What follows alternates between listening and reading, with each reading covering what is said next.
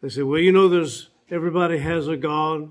Everybody worships by different names. But it's all the same God. Back years ago, there was a course being taught at Marshall University on world philosophical literature. And the whole premise of the course was we're all going up the same mountain, just different sides. And that's been prevalent even since I've been here in our town of Lindale. I've had some folks who've been church members for a long time, maybe since they were children, who made mention to me that, well, you know, it don't matter what you call God, we're all doing the same thing. We're all going up the same mountain. But folks, that's the question we need to answer for people when they come to us, you know, because even television programs present God or present a belief in a deity enough to get you into heaven. And the devil doesn't care how religious you might be, just so long as you don't believe the truth. Amen. So what is the truth?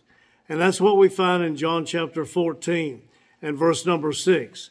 Jesus says in John chapter 14 and verse 6, I am the way, the truth, and the life.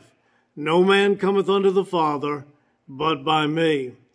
If you're my age, and some of you are, you remember a TV program years ago, I remember seeing it even in black and white, called To Tell the Truth. You remember that TV program? So some of you are as old as I am. But on that TV program, for our young people that maybe never have seen it, on that TV program, 3 people would claim to be the same identical person.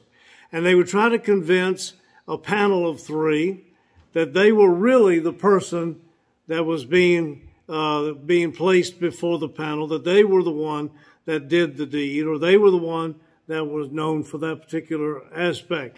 And so the panel would ask them questions to try to weed out who was the real person.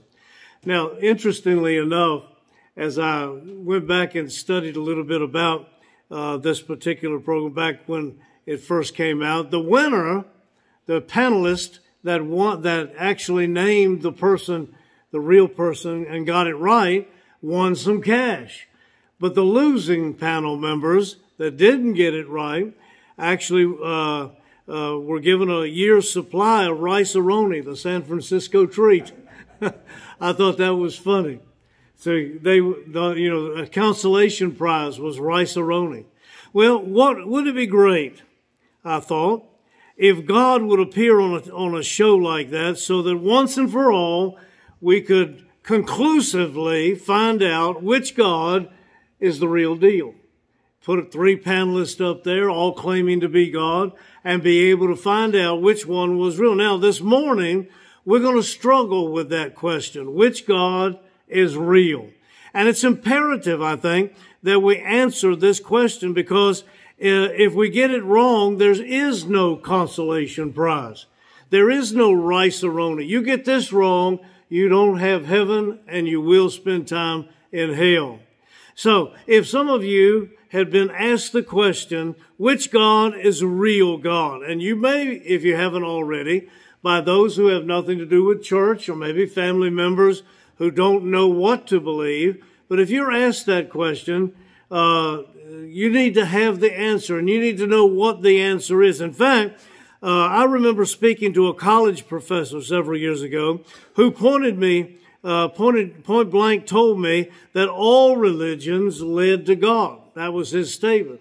I can remember just being down the road visiting in a home here in town with a fellow that had been a part of our church and other churches for years, who told me that it didn't matter what you believe about God.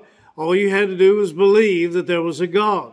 So evidently our churches are not teaching what they need to teach, and people are not learning what they need to learn, because this is a very important question. He believed, this professor believed, that you simply needed faith in one of those belief systems, didn't matter which one, and you're going to be all right in the end. Now, that kind of thinking is called pluralism. Pluralism. Now you say, what is pluralism, brother folks? That pluralism is the belief that all religions lead to God. Don't matter what you call your religion. It doesn't matter what you name your church. It doesn't matter what book you read as a Bible. It only matters that you have faith in a religious system. pluralism. It makes us feel good to be able to affirm that we belong to something. But the question is what you believe true? Is what you believe true? I've said it before. So many people will go to hell by 18 inches, the distance between the brain and the heart. They have certain knowledge, but it's not part of their heart. Well, let me share with you, first of all, the problem with pluralism. If God reveals himself in the path to heaven in all religions, then we got a big problem. If God reveals himself in all religions, we've got a big problem. They're so vastly different that it calls into question God's character. Let me show you what I mean. In Eastern religions, such as Buddhism, Taoism, Confucianism, they believe in an impersonal deity or pantheism. Pantheism means all things or everything is God. And there's no concept in Eastern religions of an afterlife. On the other hand, Hinduism believes in an impersonal deity and polytheism. Poly means many or many gods. So they have many gods in their system. And they believe also in reincarnation rather than an eternal heaven. Then there's Islam. Islam believes in an impersonal deity. They are monotheistic, meaning one God, but they believe that eternal life is something that you have to earn. It's not something that's done for you. It's something you have to do. Then comes Judaism.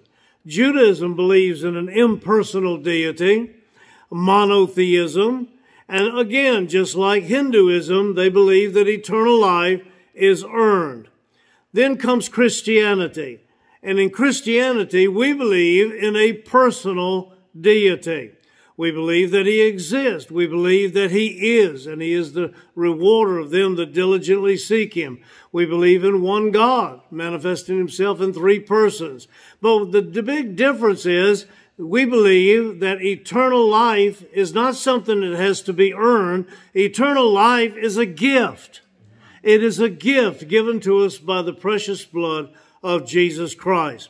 So if God reveals himself through all the world religions, then we're left with two options concerning the character of God. What are they? If pluralism is true, then God is either a liar or he's schizophrenic. If you believe that every God is okay just so long as you believe in God, then you have pluralism, and pluralism means that God is either a liar or he is schizophrenic. The differences are too deep to conclude that all religions lead us to the same destiny. Now, I suspect that people who support this kind of a view have really never examined what the Bible has to say about God and about salvation. They don't know what the Bible says. They just believe that all you need to be is religious. I've had people say, it doesn't matter what church you go to, just as long as you go to church. Yes, it does. Amen. Yes, it does. Because not every church is teaching the truth. And not every preacher is preaching the truth. Folks, listen. The differences are too deep not to know what is true. A God who would devise a polytheistic or pluralistic belief system is, as I said, either a liar or schizophrenic. He's a liar telling one group this is the way and another group telling that's the way. He's schizophrenic. Folks, listen, he has a multiple personality disorder if there's not one way that leads to salvation. One day, he's Shiva, who is the destroyer. Another day, he's Brahma, who is an impersonal force invading the universe. The God you believe in depends on the one you bump into that day. You bump into one, you can believe in that. You bump into another, then you follow that path. If he's a liar or schizophrenic, he's not God, and he's not worthy of trusting and following. Because God says there is but one way. And we're learning about it today. Now, fortunately, you don't have to choose between two options. Aren't you glad? You don't have to choose between this belief system or that belief system. There's only one who claim to be exclusively God. There's only one. Jesus Christ answers the identity question. Now, I want you to notice that Jesus made some very exclusive claims in our text today. He said, I am the way, the truth, and the life. He didn't say, I'm one of the ways, or I'm an occasional way. He said, I am the way, the truth, and the life. No man cometh unto the Father but by me. So what does that tell us? Well, first of all, it tells us that He provides for us the path to God. We want to know God. We want to be with God. He provides the path. Now, I'm going to make this statement. I want you to listen carefully. There are as many paths to Jesus as there are people in the world. But there's only one path to God, and that's through Jesus Christ. Amen. So He says He is the path to God. Now, in other words, if you want to come to God, Jesus said, you have to go through me. I'm going to back up. Our text was chapter 14, verse 6. I want to go forward to verse 8 and 9 because he takes this same statement a little bit further. And he says, Philip saith unto him, Lord, show us the Father, and it sufficeth us. Now notice what Jesus said. Jesus said unto him, have I been so long with you, and yet hast thou not known me, Philip? He that hath seen me, what? Hath seen the Father. And how sayest thou, show me the Father? See, Jesus had the audacity not just to claim that He was the road to God. He said, I am God. Amen. Yeah.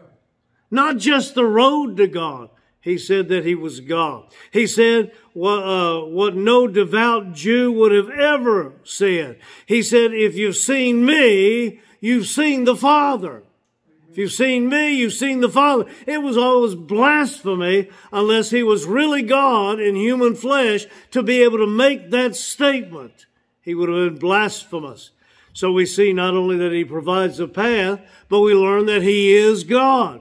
He is God. Just in case that verse that I just read was too vague for you, I want to share with you something else that John records that Jesus said in John chapter 8 and verse 57 through 59. Notice what Jesus said. Then said the Jews unto Him, Thou art not yet 50 years old, and hast thou seen Abraham?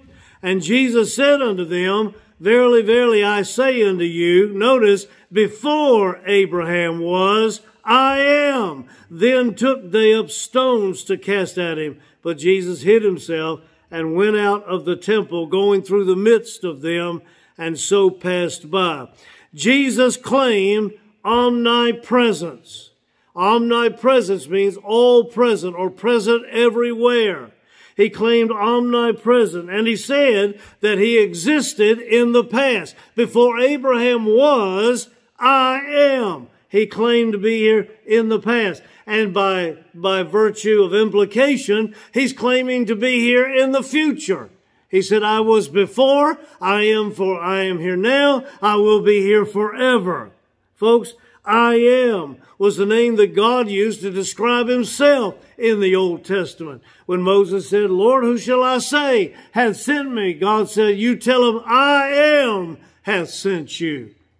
I am. And so Jesus said the same thing. They thought that's what Jesus was doing in this incident. That's why they picked up stones. They thought Jesus was claiming to be God, and so they picked up stones to throw it at Him. Any hint of pluralism, believing that there are multiple gods, any hint of pluralism is ruled out by these verses. Take a look at Acts chapter 4 and verse 12. It says in Acts chapter 4, verse 12, Neither is there salvation in any other, for there is none other name under heaven given among men whereby we must be saved. Amen. Now, you can't dice that up and make it mean anything else. There is no other name. I don't care what you call God. If it's not Jesus Christ, if it's not God the Father, with Christ bringing you before God, may I say to you, you've never been born again. This was the understanding of the early church. The early church understood this, and it's what brought Christ followers together and closer. Not only did he provide the path to God, not only is he God, but Jesus is the only means of salvation. There is no other. You can't work it. You can't pray it through. You can't fall out and froth at the mouth. You can't do anything for salvation. Salvation is only through Jesus Christ. This is what Jesus said. Nicodemus came to him and said, "What must I do? Enter my mother's womb and be born again?" And Jesus said, "God so loved the world that he gave his only begotten Son, that whosoever believeth in him should not perish, but have everlasting life." Skip down to verse 18. "He that believeth on him is not condemned, but he that believeth not is condemned already, because he hath not believed in the name of the only begotten Son of God." Now, I don't know what evaluation of Jesus you've been around. Perhaps some of you have viewed him as a great teacher of morality, or maybe just a great religious leader, or one of many paths. He's just one of many paths to God. In Islam, you remember that Muhammad is on the same level as Jesus Christ, a great teacher. And so you may have that view. But Jesus himself claimed to be much more than that. One of my favorite authors wrote one of my favorite books. C.S. Lewis wrote a book called Mere Christianity. If you don't have that in your library, you should have Mere Christianity. And he said in Mere Christianity, "I am trying here to prevent anyone from saying the really foolish thing that people often say about him. I'm ready to accept Jesus as a great moral teacher, but I don't accept his claim to be God. That is the one thing that we must not say. A man who was merely a man and said that sort of thing Jesus said would not be a great moral teacher. He would either be a lunatic on the level with the man who says that he's a poached egg, or else he would be the devil of hell.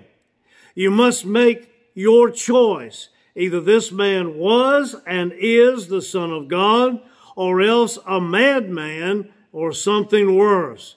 You can shut him up for a fool. You can spit at him and kill him as a demon, or you can fall at his feet and you can call him Lord and God. But let us not come with any patronizing nonsense about him being a great human teacher. He has not left that open to us. He did not intend to. He's not just a great moral teacher. He is the Son of God. He is the only way to God. He is the only way of salvation. Now, folks, it's very important to understand that pluralism has a problem. It's important to understand that Jesus answers the identity question as to who is God and how we come to God. But in the third place, I want you to see the evidence for exclusiveness of Jesus Christ. Here's the evidence that makes Jesus knowledge, or our knowledge of Christ, to know that he is exclusively the way to God. Multitudes of people throughout history have claimed to be God, or at least a path to God. Let me give you one example. Back in the 1700s, there was a woman by the name of Jemima Wilkinson. She was born in 1752 to a Quaker family in Rhode Island. She used to tell people that she had died when she was 20 years old, but God had resurrected her. She ended up more than 200 fiercely loyal disciples who believed that she was their ticket to God. She was on the banks of the river one day and announced that she was going to walk across the water just like Jesus did. She turned to her followers and said, "Do you believe I can?" And they chanted, "Yes, yes, yes." And then she said, "Well, in that case, there's no need that I actually do it." And she turned and walked back home on dry land. Now, I'm not sure it bolstered the faith of her flock. And it didn't help that she died in 1820. And following her instructions, they didn't bury her because she said she was going to rise from the dead. Wasn't long before her body slowly decomposed and the remainder of her sect dissipated. See, she didn't rise from the dead. She didn't walk on the water. There have been multitudes that have claimed to be God. So, how do we know that God is truly God? Well, let's look first of all at his character. What evidence is there that Jesus wasn't just a big fake? One point is Christ's character. Have you ever noticed that people who look good from a distance get mighty ugly the closer you get to them? They look pretty good, but then as you get to know them, they don't look quite so good. They don't sound quite so good. Well, I don't necessarily mean physically, by the way, but the issue of their character. So many times we've been disappointed in preachers. We've been disappointed in Sunday school teachers. We've been disappointed in family members because their character wasn't what we thought they should be. Well, Jesus had an inner circle, people that followed him, people that were with him every single day. So what did his closest friends, those that were with him all the time, 24/7, what did they say about him? Well, let me read what John said.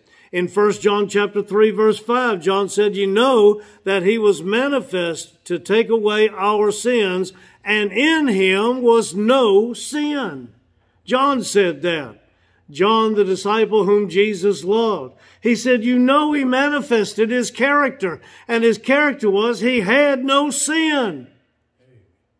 Peter, man who gave up all of his fishing, all of his livelihood, and followed the Lord, said in 1 Peter chapter 2, verse 22, said, he did no sin. Who did no sin? Neither was guile found in his mouth. Now, I don't know about you, but my friends could never say that about me in good conscience. As a matter of fact, my wife, who knows me best of all, even though she loves me, would be lying through her teeth to say that I was perfect. I keep telling her I am. But she hadn't believed it yet. She still lives in the same house. We were at one of the restaurants in town yesterday getting a little breakfast before Terry went over to the hospital. I told the waitress, I said, I'm known to be sweet. I said, just ask anybody. She looked at my wife and I said, just ask anybody else. You see, the fact of the matter is, when people stayed with the Lord, they found him to be flawless in his character. The second thing you can judge him by is his power.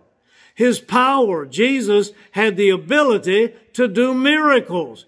I'm not even going to compare him to the televangelist who used hidden receivers and gimmicks and stage dramatics and power of delusion. Every miracle Jesus did was in and around people. People could see it. People were there. Both skeptics and believers saw him walk on the water. Skeptics and believers saw him change the water to wine, heal the sick, raise Lazarus from the dead after he had been dead for 4 days. His enemies, if you read the scriptures, his enemies never cast doubt on his power. Not one criticism was on the power of the Lord. Instead, if you read Matthew chapter 12, verse 22, it says, then was brought unto him one possessed with the devil, blind and dumb, and he healed him, insomuch that the blind and the dumb both spake and saw. And all the people were amazed and said, is not this the son of David? But when the Pharisees heard it, they said, this fellow doth not cast out the devils, but by Beelzebub, the prince of the devil. They didn't say what he did wasn't true. It wasn't accurate. It wasn't real. They said, oh, he's just doing it by the power of the devil. They tried to discredit him, not what he did. No one ever disproved a single miracle that Jesus did. Believe me, if his enemies could have, they would have, right? If they could have discredited him in any way, they would have. Then you can judge him by his resurrection. Here we are over 2,000 years since the event of the Lord's rising from the dead. And one thing that's a historical fact is that Jesus' body went missing on Easter morning, and it has never been discovered. The Jewish religious leaders, the Roman soldiers who guarded the tomb, didn't stand back and say, well, we know what happened to the body of the Lord. You see, folks, may I say to you, if they could have paraded his corpse through the streets of Jerusalem to prove that he was a fake, they would have done it. Jesus' disciples didn't take the body. They had no clue that he actually had come back from the dead to life. All they wanted to do was what? They wanted to hide. They were afraid if they had managed to get past the elite guard of the Roman Empire and steal the body and hide it and fabricate the whole story, they would have achieved a remarkable thing. But in fact, all of them but one died agonizing deaths, refusing to take back the claim that Jesus was not, for he had risen from the dead. Yes, folks, listen, people do die for lies. People do die for false beliefs, but nobody would undergo torture and mutilation and death for somebody who had told them a lie. And then there was his credentials.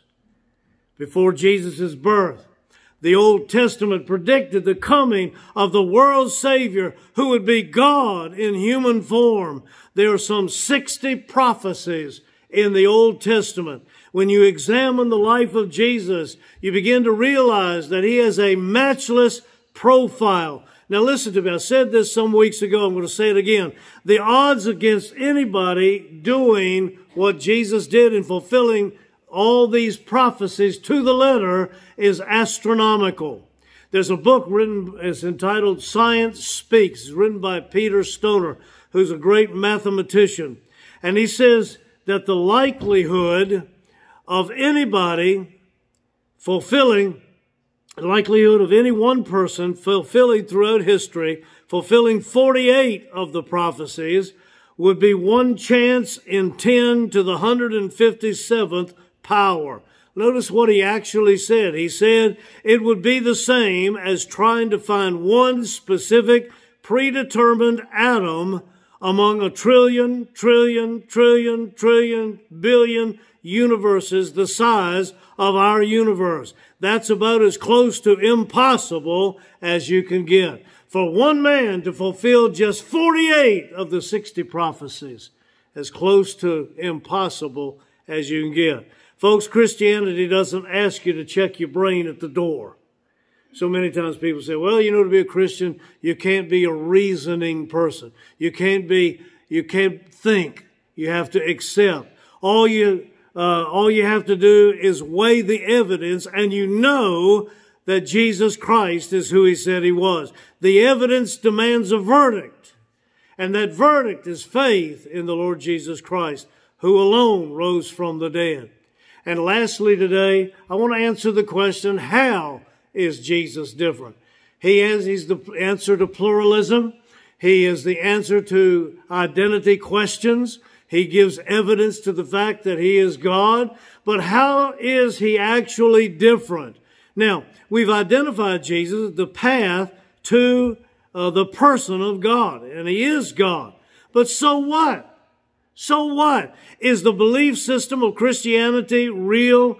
Is it really all that different from all the rest of the religions in the world? Aren't they all just have rules of morality? Isn't that all that religion is? Well, I heard one comedian years ago say this. He said, religions are just guilt with different holidays.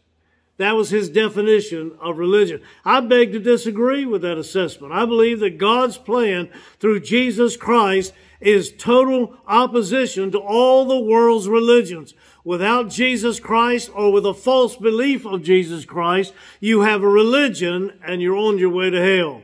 Years ago, the question of Christian distinctiveness was raised at a conference. Some of the participants said, well, Christianity is different because God became man. And the other side said, well, wait a minute. Other religions also have the same doctrine that God became man. What about the resurrection? Another person asked. No, it was argued. Other faiths believe that the dead rise again. So this discussion became very heated. And one of the participants came in late and sat down. And he asked what the ruckus was all about. Everybody was fighting back and forth. And when he learned what the debate was about and the uniqueness of Christianity, he said, oh, that's easy. The difference in Christianity is it's grace. It's grace. What does that mean? Every single world religion gives you something to do. Every single world religion. You have to take a pilgrimage. You have to recite a mantra. You have to kill an infidel. You have to do a good deed. These are all the ways that you get to God. Something you have to do. Every world religion gives you something to do to be acceptable to God. Christianity, though, is different than all other world religions. Christianity, you can't do anything to earn God's favor. You can't do anything. Folks, it's already been done. Amen. That's the difference. Jesus lived a perfect life. He died and paid sin's penalty for you. You see, we get His worthy life and we lose our worthless sinfulness. We get His worthy life. It's a free gift. It's a free gift that God offers through simple faith in His Son, Jesus Christ. Folks, listen. We find here that if you had to do something to belong to a country club, that wouldn't be grace. But if you had a country club that said you can join, you don't have to pay dues, you don't have to do anything, just accept the gift that we're offering you, that would be a real proud thing to have, or something good to be around. But that's what Christianity is like. You see, Christianity and Christians aren't being exclusive when we say that Jesus is the way to God. We're being inclusive. We're not saying that you got to be tall, short, fat, skinny, white, green, purple. We're saying that God is not willing that any should perish, but that all should come to repentance. Jesus said, I am the way, the truth, and the life. No man cometh to the Father but by me. We're being inclusive. You know, when Paul wrote in Romans chapter 3, he said in verse 23, for all have sinned and come short of the glory of God. But then he went on to say, being justified. Now the word justified means being made just as if you had never sinned. He said everybody sinned, but to be justified freely is by His grace through the redemption that is in Christ Jesus. Folks, listen, Jesus Christ is the only path to God. He's the only path to God, and not only that, Jesus Christ is God. He's not a liar. He's not schizophrenic. He's everything that you want in the God that you serve. So my question is, which God is the real God? And I think the Bible tells us the answer. Jesus said, I and the Father are one. If you've seen me, you've seen the Father. Next week I want to answer the question, if you're a good God, where did evil come from? I ran into somebody 2 weeks ago that asked me that question. I want to answer it for all of us to understand what the Scriptures teach. Shall we stand?